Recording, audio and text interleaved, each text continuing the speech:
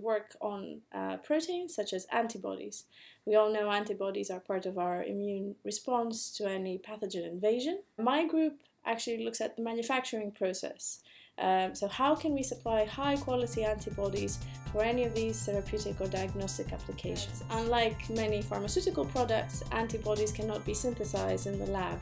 They can only be made from living cells. Making better manufacturing processes is not at all obvious, and that's where modeling comes into play, because we can start looking at individual pathways and how they are connected, and we can try and take data and pinpoint what the root cause of certain variations is.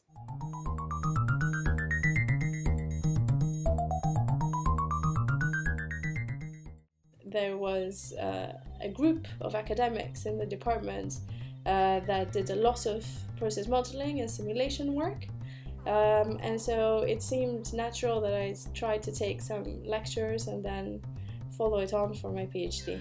To be able to make a discovery or make a hypothesis and then being able to go back and then verify this in the lab is very gratifying, because essentially you're not planning this super complicated experiment in advance, taking measurements that are worth thousands of pounds. You're doing it in a smart way.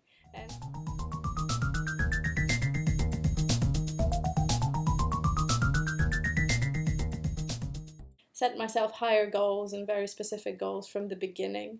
I think that when I was younger, I was happy to go with the flow and see where things take me, whereas I think we could be a lot more driven and have very specific targets in our professional careers.